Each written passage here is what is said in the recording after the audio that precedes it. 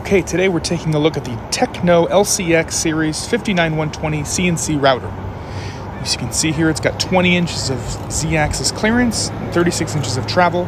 Comes with EnRoute Pro, our 3D CAD/CAM software, 5 tool holders, a 5 horsepower HSD automatic tool changing spindle, and a 6-zone vacuum table. In addition, it comes with the VTLF 250 vacuum pump in premium condition.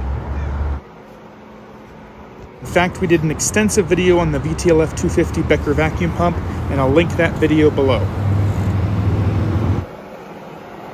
We're going to go ahead and turn on the vacuum pump now.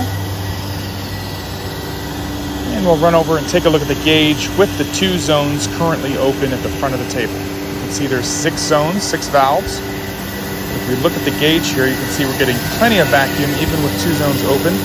We're getting almost 23 inches of mercury.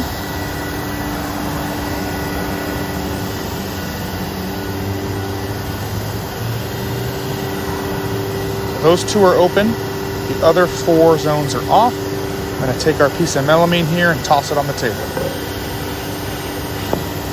You can see that sticks immediately, and I'm going to cut myself on this sharp melamine before I'm able to get this piece to move.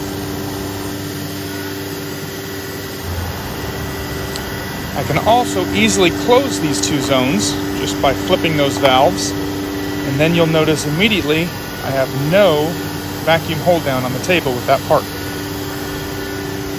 If we go look at that gauge, it's going to bump up just a little bit, maybe 24, almost 25 inches of mercury.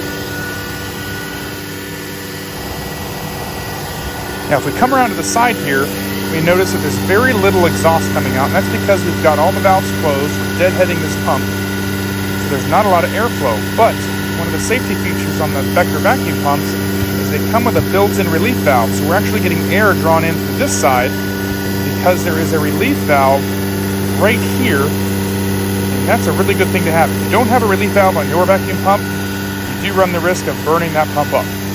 As you can see here, we're just using standard 2-inch PVC pipe. So you can make that run as long as you'd like. Just try to minimize the number of bends that you're going to use. Again, comes with the wrenches, the tool holders, EnRoute Pro CAD/CAM software, and that 36 inches of Z-travel and 20 inches of gantry clearance.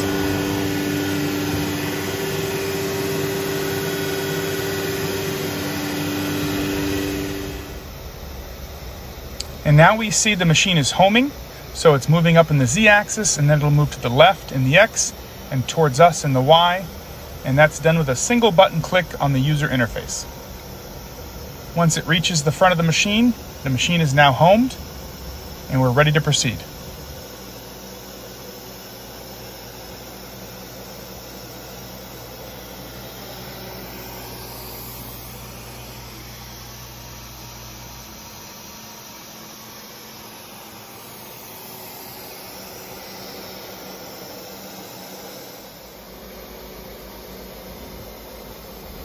Okay, now we're using the automatic tool touch off.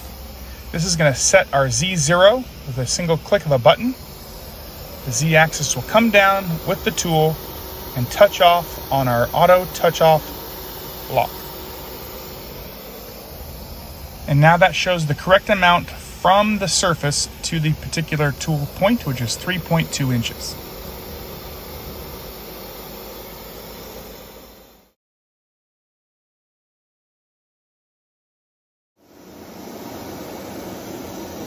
In addition to the automatic tool touch-off, we also need to set the X and Y 00 position. That's easily done by navigating the tool to the corner of the material you want to cut, and then walking over to the interface and clicking X0, Y0. That's all there is to it.